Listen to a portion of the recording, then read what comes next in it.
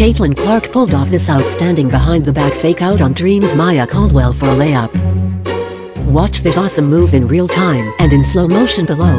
Indiana Fever rookie guard Caitlin Clark pulled off an absolutely astounding behind-the-back move on Atlanta Dream guard Maya Caldwell on Monday night, as she was driving to the basket at Atlanta's State Farm Arena. Clark passed the ball to herself behind her back and threw Caldwell off with a move to make it to the basket and snag the layup, in a game where Clark briefly left the contest with what looked like a serious ankle injury. Being able to make mind-bending moves like this further shows what an absolute force Clark has been on the court this WNBA season.